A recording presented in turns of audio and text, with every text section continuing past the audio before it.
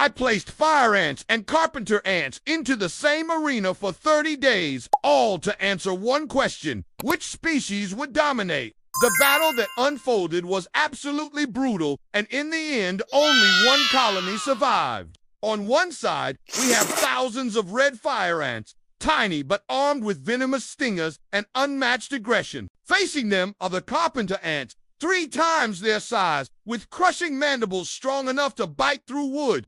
This was the ultimate showdown, strength versus numbers.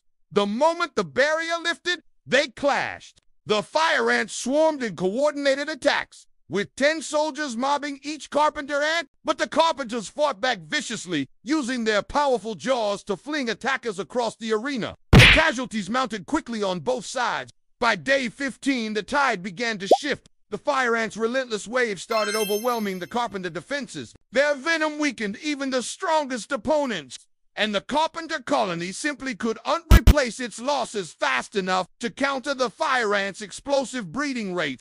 On day 30, the fire ants had claimed total victory. Their strategy was simple but devastating: sacrifice dozens to take down a single enemy, then reproduce faster than they could be eliminated. Nature doesn't fight fair, it fights to survive. Thanks for watching, and don't forget to subscribe for more epic nature battles.